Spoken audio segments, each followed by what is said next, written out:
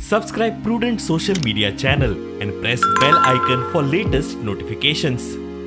After receiving a complaint, Goa Police Department had conducted one internal inquiry and found that two such candidates who had failed in the physical test were marked as passed and they were allowed to appear in the written test. Both had also cleared the written test. In view of that findings, Goa Police Department has now constituted 5 committees to view entire footage of such candidates who has been marked as passed and were allowed to appear in the written test. Mukesh Kumar for Prudent.